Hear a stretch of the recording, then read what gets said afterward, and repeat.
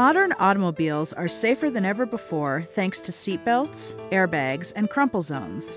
Manufacturers incorporated these now familiar safety features based on data from vehicle crash tests.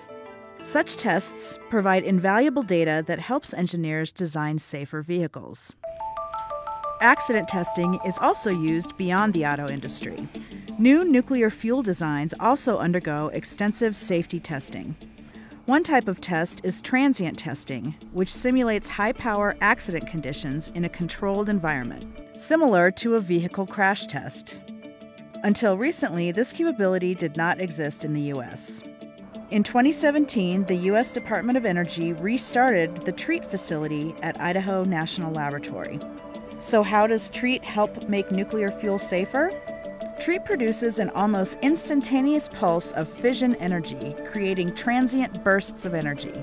Test samples of reactor fuel absorb the energy, simulating accident conditions.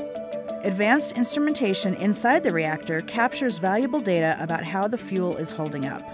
Scientists then use that data to design even safer nuclear fuels, just like the automobile industry.